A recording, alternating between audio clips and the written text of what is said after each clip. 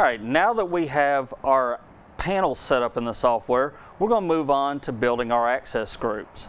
So we're going to go to our Aurora software, click on the globe icon, and we're going to go to Group Setup. By default, we have 16 groups turned on. Your multi-housing sites may use somewhere between 2 to 5 on average. Sometimes we get more. A lot of times it's just right between 2 and 5. So I'm actually going to turn all these others to no. And it's easier if I just click on one and hit the space bar and the up.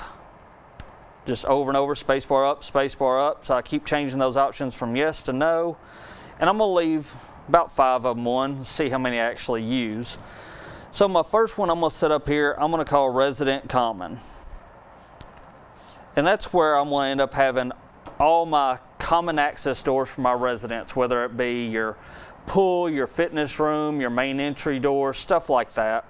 And I'm going to call one Staff Common. That's where I'm going to have all my doors that residents don't get in but staff do. Things like the office door, maybe the maintenance room. Sometimes we'll break that off separately.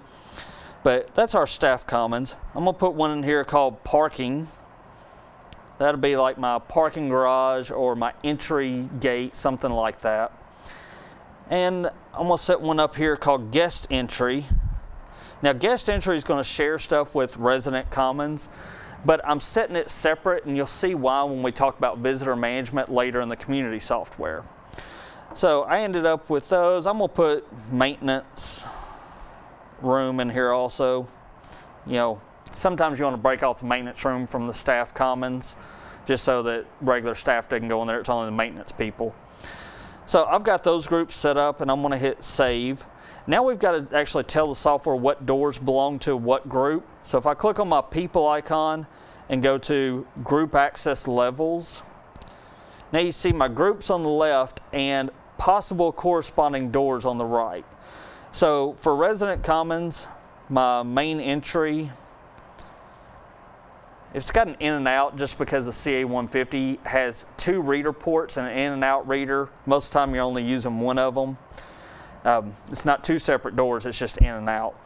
I'm going to set that. I'm going to put my parking garage, my pool, and my side entry. And I'm going to give those access 24 hours. And I'm going to hit Apply, and it's going to apply to those.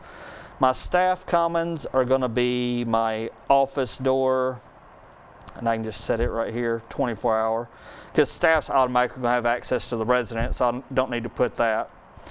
Parking, I'm going to set here separate, 24 hour on it. Guest Entry, my guests are going to be coming in this main door. So that's all I'm going to give them access to is that main entry door. And Maintenance Room, I just didn't label it. We'll say that door 6 here is my maintenance room. I'm going to save that. So now we have our access groups set up in the Aurora software, so when we go back into community, we'll be able to link these together. So join us next time to learn all the little checkbox and all the little options you need to actually turn on the integration in Aurora so that it can talk with community.